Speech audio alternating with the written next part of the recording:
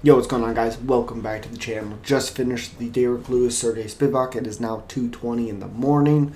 Just going to break down the main thing. Devin Clark looked good. Da'an Jung looked absolutely terrible. Just tried grappling with Devin Clark, which didn't make a lot of sense with the striking background that Da'an Jung has. And Devin Clark capitalized on that, got him tired, beat him up, won the decision, 30-27. Yeah. 30-27. But Derek Lewis, Sergey Spivak versus Derek Lewis.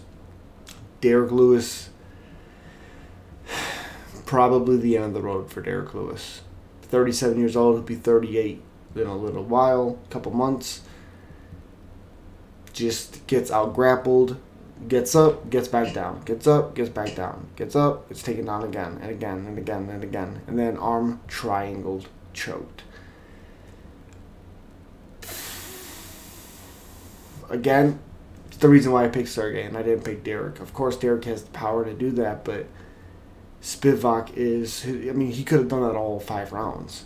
If Derek could have kept getting up, Sergey would have kept putting him down. I mean, that never would have stopped.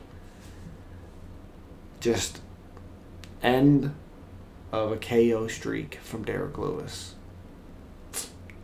End of that crazy power, that crazy post-fight stuff.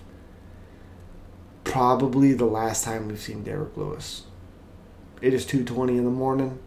It was awesome. I was live for 5 hours. As always, guys, thank you so much. And if you're new, subscribe. Peace.